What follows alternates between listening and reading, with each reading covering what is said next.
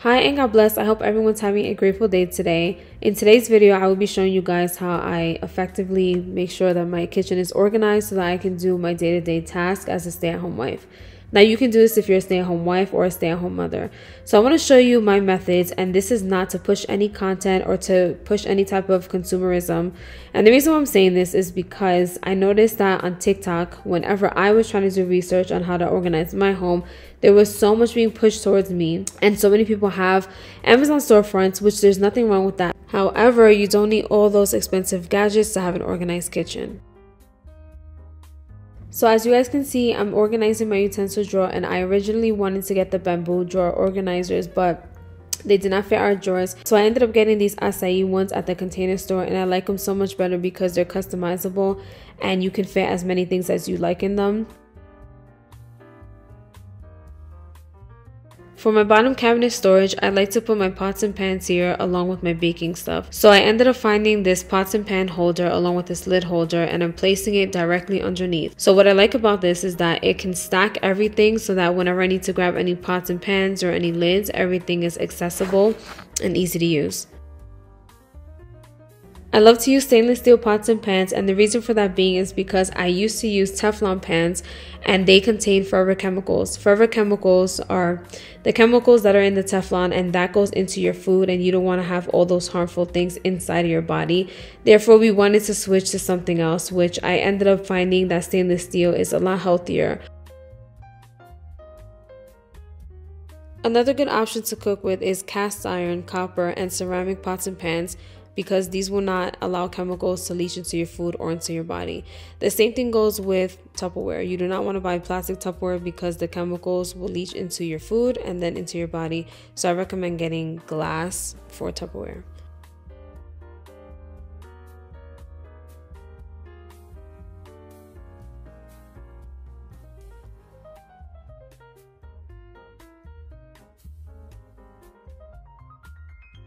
For my condiments, I like to put them in this drawer, and in my old apartment, I had them facing up, but the drawers are different here. But I do like this concept because I get to see everything placed neatly and I can see what I need. I also noticed there were many options for condiments, but the options that I found were to put them in a cabinet and they would be stacked up, lined up, but I didn't like it just because I would have to constantly be opening and then I would lose cabinet space.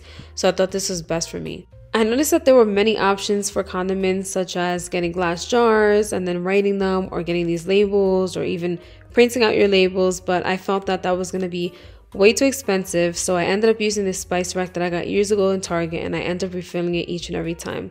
Another thing you can do is you can stack your condiments in your cabinet, and you can place them like in a little mini step stool. I don't know how to explain it, but I found that that was going to lose cabinet space, so I wanted to just do whatever's cost effective. So for my lower cabinet, straight underneath the condiment drawer, I love to put all of my oils. I put my flour, anything that needs to be stored. I love to store them in these wicker baskets, and I found them at Walmart for such a great price. So I'm going to be linking them down below. And I did the same thing for the underneath cabinet where I keep my cleaning supplies. If you guys haven't checked out my homemade DIY cleaning supplies and soap, check it out. I ended up making homemade all-purpose cleaner and bathroom cleaner for the home so that you don't have to keep spending outside buying these expensive cleaning supplies.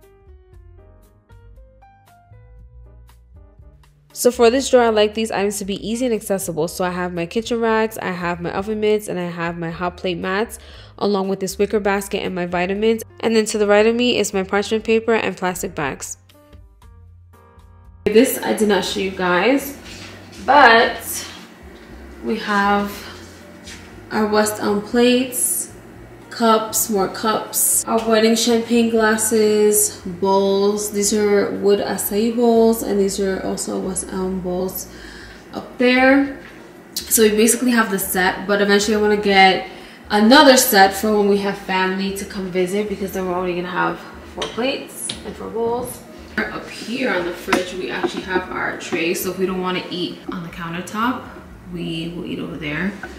And then over here is a pantry, but because we have this pantry over here, I kind of like the look of an outside pantry, so I'm utilizing this for storage. Water bottles, cleaning, wee pads, and honestly this apartment comes with a lot of storage that we still have so much room for.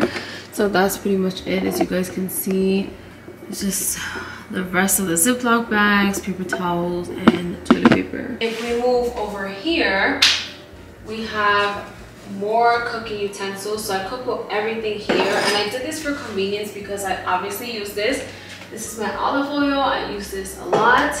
I usually put flowers here. The candles just to give it a vibe and to decorate. The cups, this is for decoration, but we will use them if we have more people over, but we technically use the ones in there. I usually put fruits in here, like extra fruits. Same goes with this, but we have 3 apples at the moment. And then these are all of my cutting boards that I use. So I have different sizes for different things. And then I have these over here as well. This is just for decoration. It was given to us when we moved in here, along with a bunch of other goodies. My teas, and I actually do keep teas in here. Then I have my flour here. I have brown rice. And here, I do not have anything, but typically I put maple sugar. And then I also use these as well, and I thought it looks cute, so I added that there. And that's pretty much it. Now, this is not a part of the organization portion, but I'm going to be making my own dishwashing soap, and it's going to be in powder form. Also, sorry in advance if I'm sounding out of breath. The altitude here is really high and I'm still getting accustomed to it. But I use all of these ingredients to mix everything in. I'm using citric acid, natural washing soda, and baking soda. Then what you're going to do is you're going to get a jar. It can be any kind, but I like to use the same type of jars because they match the aesthetic of our home. And then mix that all in and then shake it. And then you don't have to do this, it's optional. I add lavender oil drops just because I like it to have a little bit of the scent. And then I just mix around with my wooden spoon, and then you can just add whatever you like to your liking. And then I'm shaking it once more.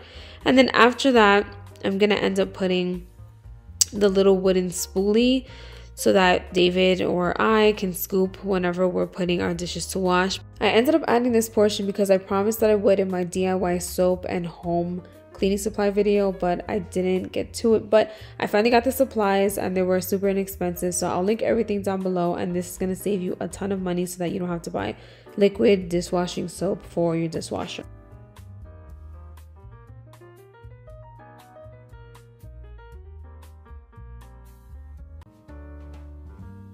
So Dave and I just went food shopping, and I want to show you what we ended up getting. So we typically do Costco and Sprouts or Whole Foods, but today we only did Costco, Sam's, and Whole Foods because we're exhausted. I've been wanting to try these, so we finally got these. These are fruit rolls and they're Bobby approved. I got mac and cheese. We typically don't eat mac and cheese, but they're also Bobby approved, and I wanted to add something different. I ended up getting this hazelnut, which I love. I've tried it a couple of times. Something new is these chocolate chip cookies. These are from Whole Foods as well. There was one ingredient that wasn't approved, and it was the, I think, milk chocolate, but I was like, that's okay. These are new as well. These are our chicken meatballs. We typically get these in Costco, but didn't have them, at least at this Costco. David's been wanting to get these, so we got these for him. I don't like the texture of coconut unless it's real coconut. I know that sounds obnoxious, but it's true. These are the great. I knew you were gonna laugh at that. But I don't like the texture of coconut, and that has that texture-y. Honestly, I prefer to drink coconut water out of a coconut or the Harvest ones. That's it. Excuse me. We'll just get right out of here. Whatever. And we got our grass-fed butter that we typically get, our organic bananas, cuties. We got these grass-fed beef minis, and although we don't eat beef anymore, I have cheated like a few times being here, and I figured if we don't like them, we can always give them to the dogs. They were priced really well, and we got them at Sam's. You know what's crazy? They were 10 bucks at Sam's, and they were 16 at Costco, so get them at Sam's. Also Bobby approved. Organic orange juice. We got this milk that Dave and I tried at Whole Foods last time, and we liked it. Everything you see here is always going to be Bobby approved, and I know that sounds annoying, but it's this app that I get from this guy that we follow, Bobby Parrish, and all of his stuff is healthy. He shows you how to eat clean, drink clean, so you're not putting crazy stuff into your body, anything inflammatory, anything that's going to be hindering to your health, things that are cancerous, etc., etc.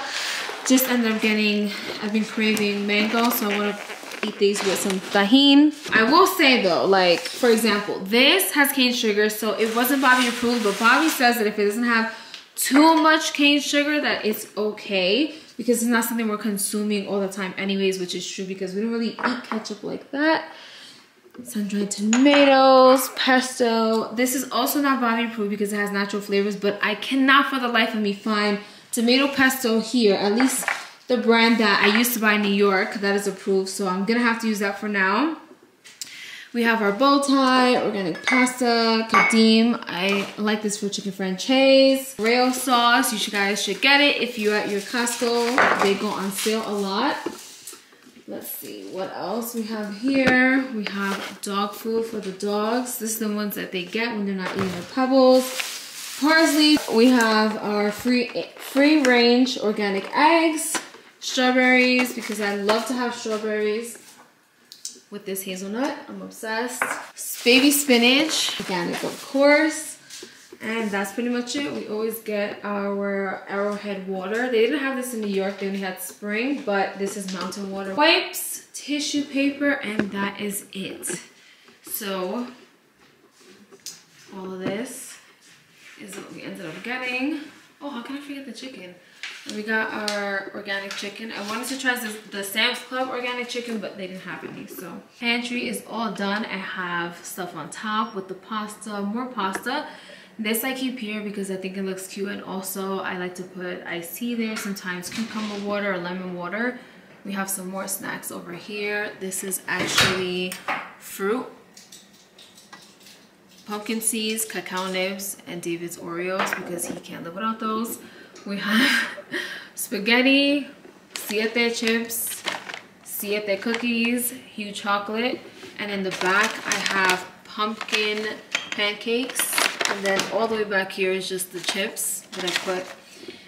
And then for the new snacks, I have the fruit bars here, and then the chocolate wafers right there. I'm gonna put everything away, and I want to show you guys how I clean my knives, because our knives have wooden handles, and all of my cutting boards when I cook and prep. Starting off to clean my knives, I'm going to be using this Booz Lock mystery oil. It's really not mystery oil, it's just mineral oil. You can order it on Amazon or I think on his website as well, but if you don't have this, you can just use coconut oil or olive oil, which is what I used to do before.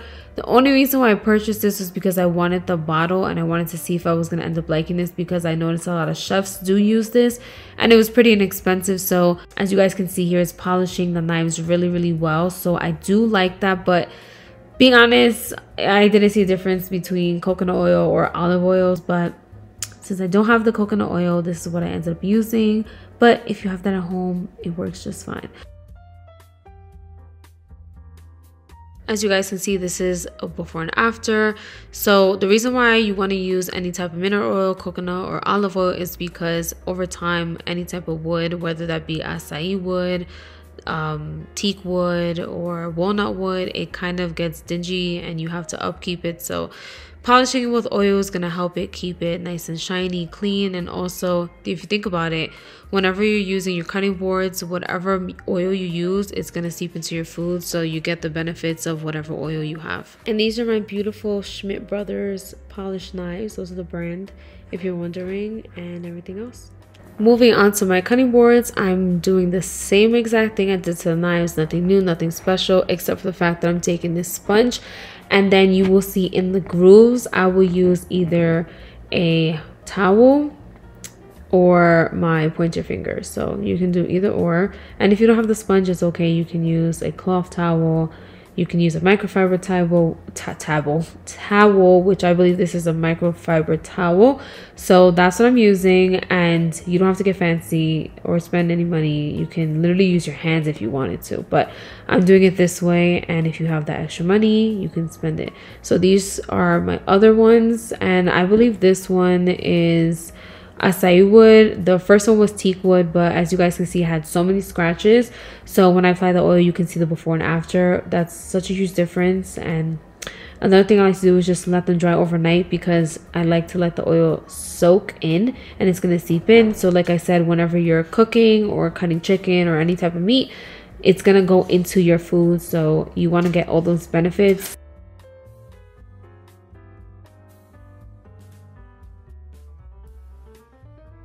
My little cutting boards are for small fruits and veggies. You can also use them as charcuterie boards, but I just use them for small fruits and veggies. And I'm going to be oiling them as well, because I want them to receive all the benefits that the chicken or meat would.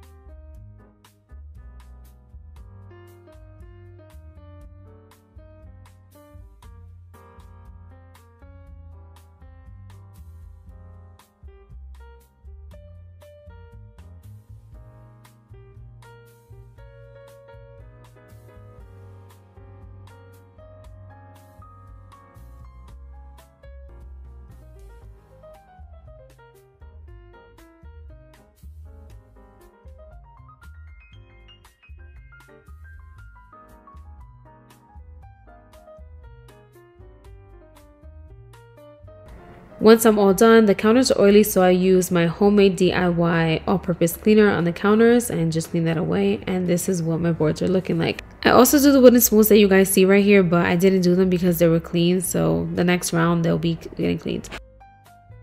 And that's it for today's video. Thank you guys for organizing me. I pray that this video blesses you and that you find peace and joy in your home, and that you're able to find the best organizational skills for you as a stay-at-home wife or mother. God bless.